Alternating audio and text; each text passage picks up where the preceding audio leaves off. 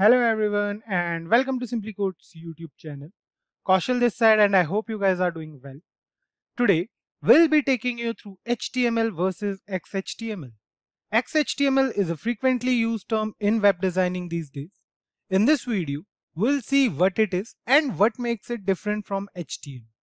But before we begin, if you haven't subscribed to our YouTube channel already, make sure to subscribe to our channel and press that bell icon to never miss an update from SimpliCode. So without any further delay, let's get started. Before we go through the difference between HTML and XHTML, let's understand what XHTML is. XHTML stands for Extensible Hypertext Markup Language. You might have heard terms like HTML, HTML5, HTML4, and XHTML in the field of web design.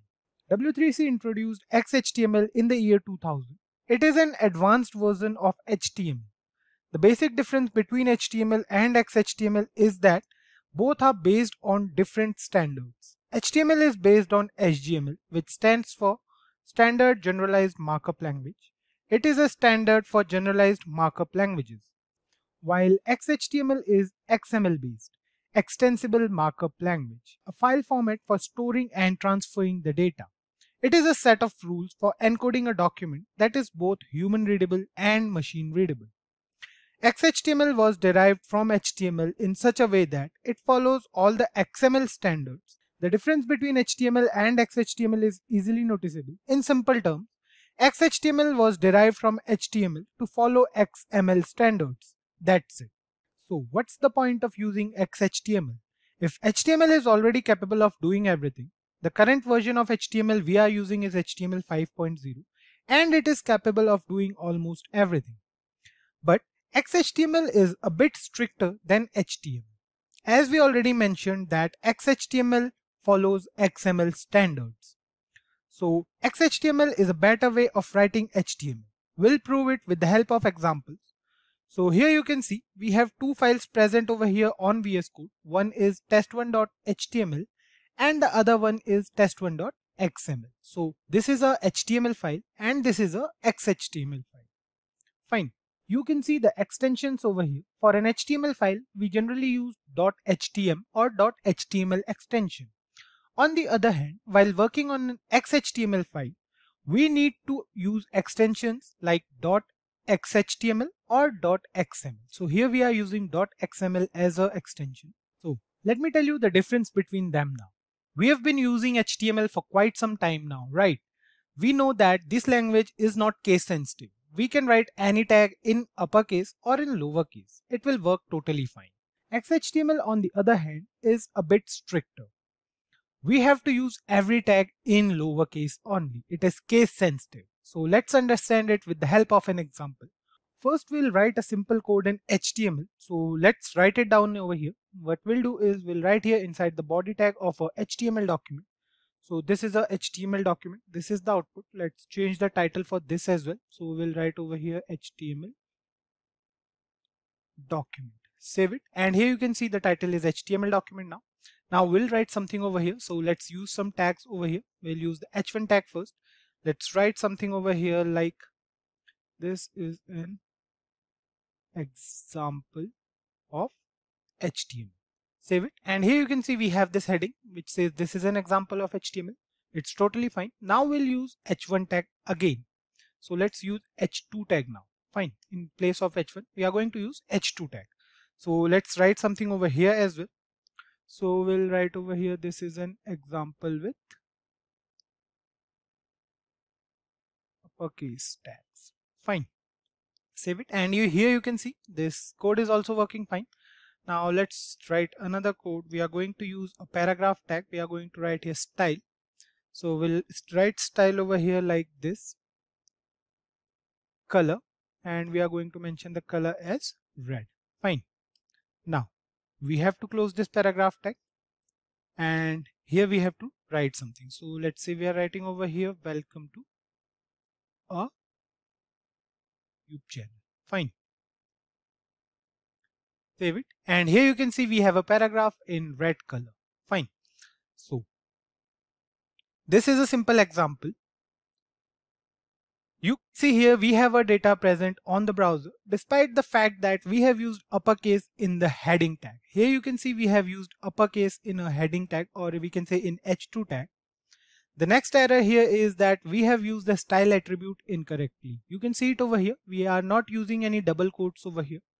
But if we try to write the same code in XHTML, then it will create some problems for us. So let's do it. What we'll do is we'll copy this whole piece of code from here. It's an HTML code. We'll move to a XHTML file and we'll paste it here. Fine.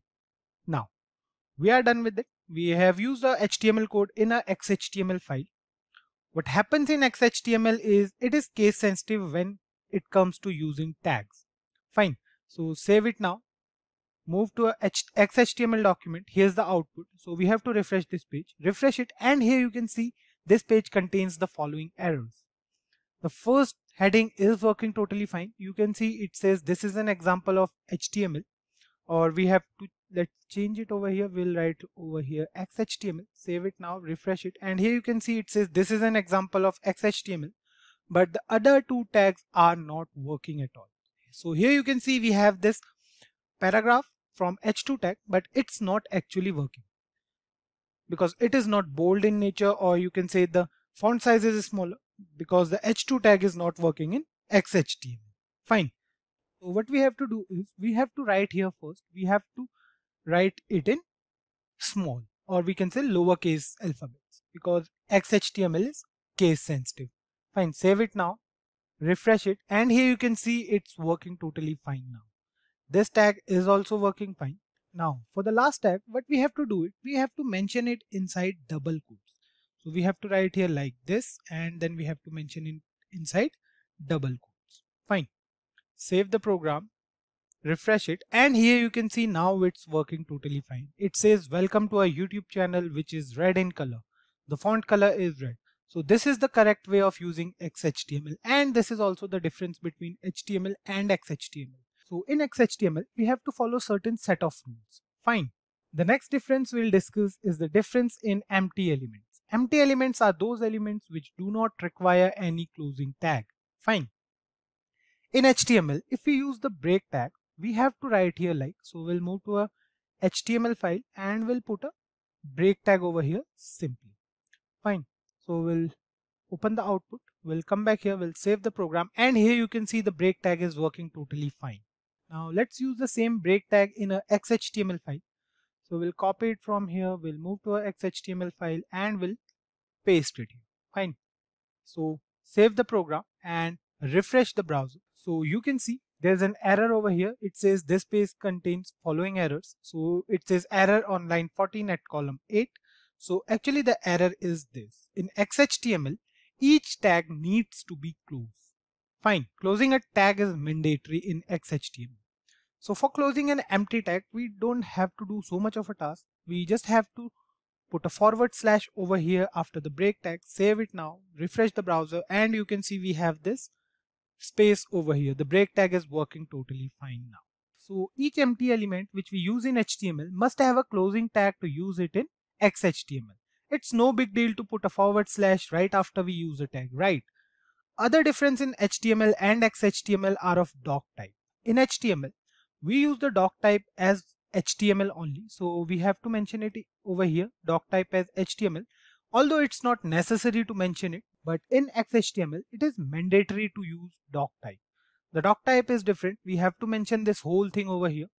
We have to mention doc type HTML, then we have to mention all this doc type, and then we have to change this XML NS as well in XHTML, and we have to put the version and all in XHTML. So HTML do not require any of them. It's not necessary to add any of them in HTML, but if you are using HTML and if you are working as a developer or a programmer, so it is good to follow certain rules. Fine. So it is good to use these things in your HTML document as well. I hope you guys must have got an idea about what XHTML is and how to use it.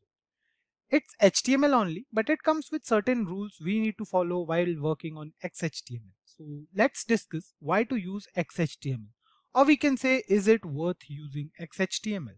Now, XHTML was designed to be a better version of HTML 4.0, but with the introduction of HTML5, which includes many new features, Using HTML5 over any other markup language is easier and better.